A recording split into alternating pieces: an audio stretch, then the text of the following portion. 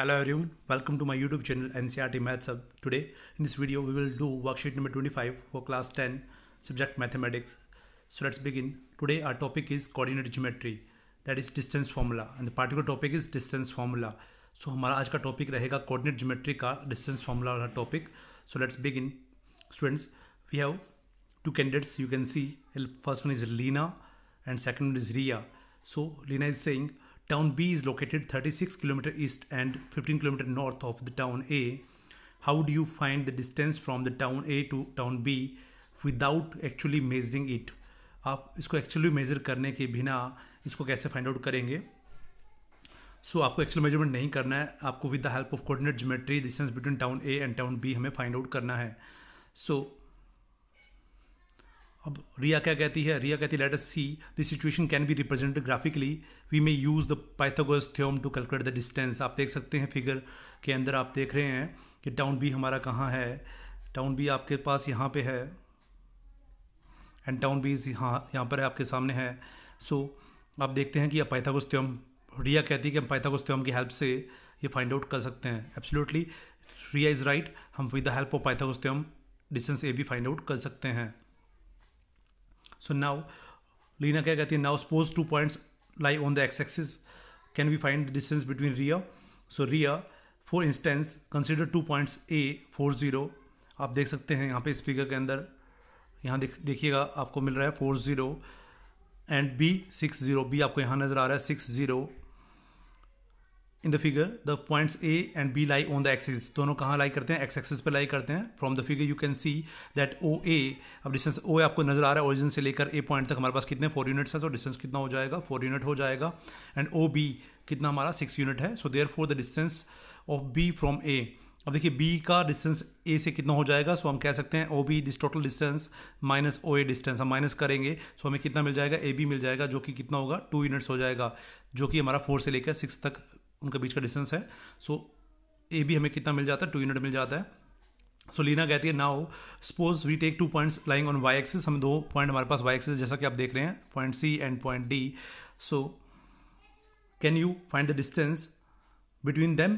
क्या आप distance find out कर सकते हैं? सो रिया कहती है if the point C 03 and D 08 lies on the Y axis then as Son in above case we can find the distance C D आप find out कर सकते हैं. जैसा कि आप देख सकते हैं सी डी हम कैसे फाइंड आउट करेंगे? ओ डी माइनस ओ सी हम माइनस कर देंगे. सो हमें क्या मिलेगा? 8 - 3, जो कि आ जाएगा हमारे पास. जो ये डिस्टेंस आपको नजर आ रहा है ये कितना मिल जाएगा हमारे पास? 5 यूनिट मिल जाएगा. हमें कितना मिल जाएगा? 5 यूनिट. सो लीना नेक्स्ट कहती है can we find the distance between A to C? Yes, we can find the distance between A to C. Since अब देखिए रिया क्या कहती है, सिंस ओ ए हमें कितना मिल चुका है? 4 यूनिट मिल चुका है एंड ओ सी कितना? 3 यूनिट है. So the distance of A to see that is a सी हमारा कितना मिल जाएगा? पाइथागोरस थ्योरम की हेल्प से base square plus perpendicular square आप करेंगे तो 4 square plus 3 square becomes 16 + 9. So that this will be under the root 25. So that distance will be 5 unit. Distance कितना हो जाएगा हमारा? ए सी कितना हो जाएगा? ये डिस्टेंस जो आपका आएगा वो कितना होगा? 5 यूनिट हो जाएगा. ए सी मिल जाएगा 5 unit. Similarly distance from B to D, आप बी से डी का डिस्टेंस भी आप निकाल सकते हो, ये वाला डिस्टेंस भी आप निकाल सकते हो with the help of Pythagoras theorem, जो कि हमारा कितना होगा? 10 यूनिट आ जाएगा. So now proceed.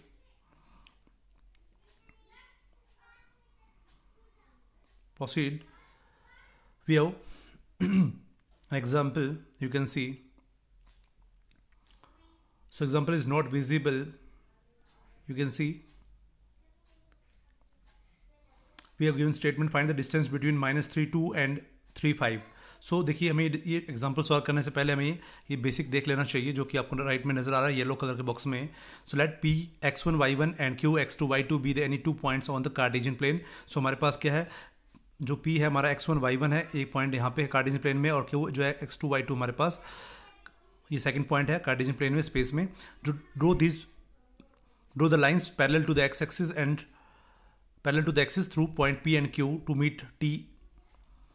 सो देखिए मेरे पास क्या है, हमें एक लाइन ड्रॉ करनी है parallel to this points to meet the through point P and Q.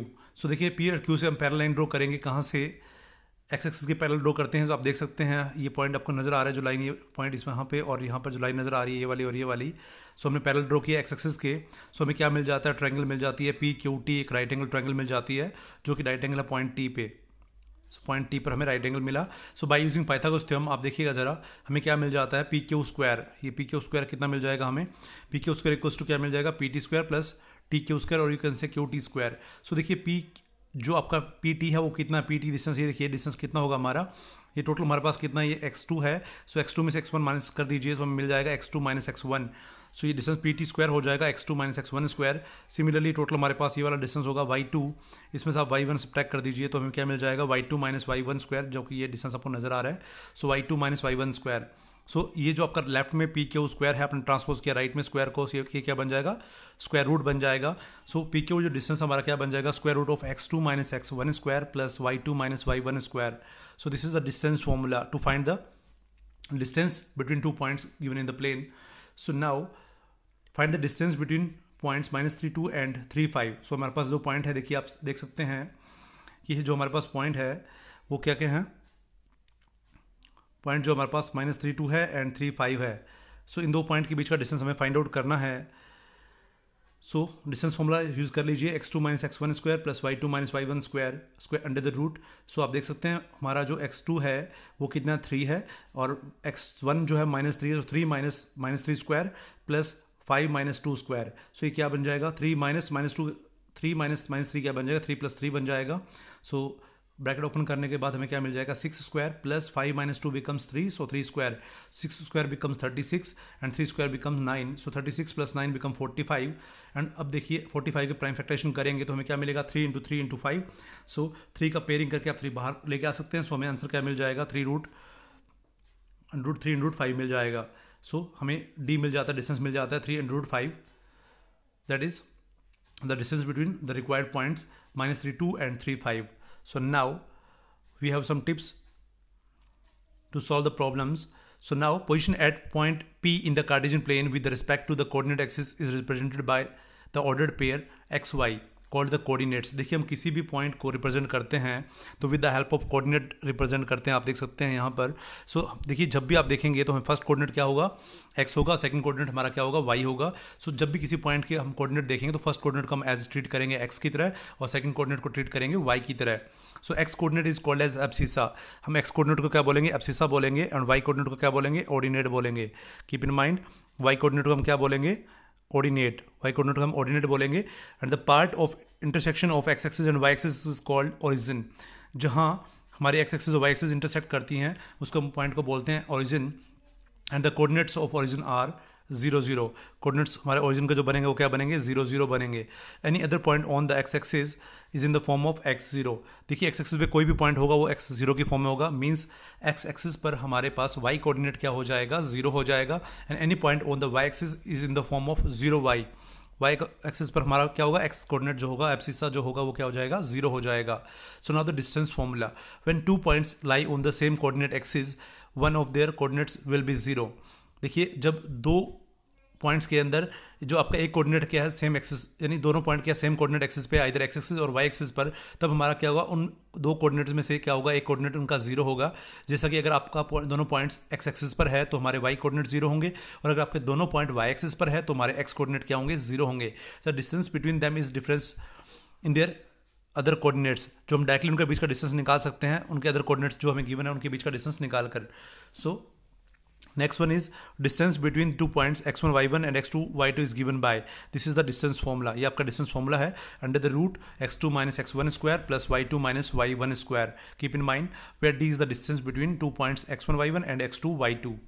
if O is the origin and the distance of the point pxy from the origin 0 0 is given by, अब देखिए हम origin से distance निकाल रहे हैं xy point का। सो हमारा एक कोऑर्डिनेट तो 0 हो ही गया, हम डायरेक्टली कह सकते हैं the distance from an origin to the given point is under the root x square plus y square। हम डायरेक्टली किसी भी पॉइंट का origin से डिस्टेंस निकालेंगे तो हम डायरेक्टली क्या करेंगे, x square plus y square under the root। so this is the distance of any point from the origin। so now proceed, we have given some problems like here in the box, green box you can see। so let's move ahead for the solution part। so in the first question we have given state true or false, हमें true और false बताना है। x coordinate is known as ordinate and y coordinate is known as abscissa. So this statement is false as x coordinate is known as abscissa and y coordinate is known as ordinate. Keep in mind x coordinate is known as abscissa and y coordinate is known as ordinate. Now proceed for part B. Coordinate of the point on x-axis at a distance of 4 units on the left side of origin are 4 0. So देखिए आप origin के left में move करेंगे तो हमारे sign क्या होंगे, x coordinate के नेगेटिव होंगे. So this statement is false as the coordinates of point on x-axis at the distance of 4 units on the left side of origin would be -4 0. क्या होंगे कोऑर्डिनेट्स हमारे -4 और 0 होंगे, जो कि x origin के 4 units लेफ्ट में होंगे. उस पॉइंट के कोऑर्डिनेट क्या होंगे, -4 0. So now proceed for question number 2. Find the distance between the following pair of points. हमें क्या है, कुछ पेयर ऑफ पॉइंट्स गिवन है. सो हमें उन पॉइंट्स के बीच का डिस्टेंस फाइंड आउट करना है. Let's the given points are. हमने पॉइंट को नोटेशन दे दिया जैसा कि आप देख रहे हैं. फर्स्ट पॉइंट हमने मान लिया A that is 3 2 and point B that is 6 6. हमें इनके कोऑर्डिनेट्स गिवन है. हमें क्या करना है, A और B के बीच का डिस्टेंस फाइंड आउट करना है. सो बाय यूजिंग डिस्टेंस फॉर्मूला आप देख सकते हैं distance between A and B will be x2 minus x1 square plus y2 minus y1 square. So आप देख सकते हैं x1 हमारा क्या ये कोऑर्डिनेट रहेगा, x2 हमारा ये रहेगा, उसी प्रकार से y1 ये रहेगा और y2 हमारा ये रहेगा. So distance between point A and B will be under the root x2 minus x1 square plus y2 minus y1 square. So that is, so AB will be x2 हमारा देखिए कितना 6 है, 6 माइनस 3 स्क्वायर प्लस 6 माइनस देखिए y2 minus y1 वो क्या बन जाएगा, 6 minus 2 square. So 6 minus 3 becomes 3, so 3 square and 6 minus 2 become 4, so 4 square. 3 square become 9 and 4 square become 16. So 9 plus 16 become 25. सो 16 और 9 कितना हो जाएगा, 25 हो जाएगा. अब 25 का देखिए प्राइम फैक्टराइजेशन करेंगे तो हमें क्या मिलेगा, प्राइम फैक्टराइजेशन में 5 इंटू 5 मिल जाएगा. क्या मिल जाएगा, 5 इंटू 5 मिल जाएगा. सो इसका पेयरिंग करके आप बाहर लेके आएंगे तो हमें क्या मिल जाएगा, 5 मिल जाएगा जस्ट. तो स्क्वायर रूट ऑफ 5 क्या मिलेगा हमें, 5 मिलेगा. सो 5 यूनिट.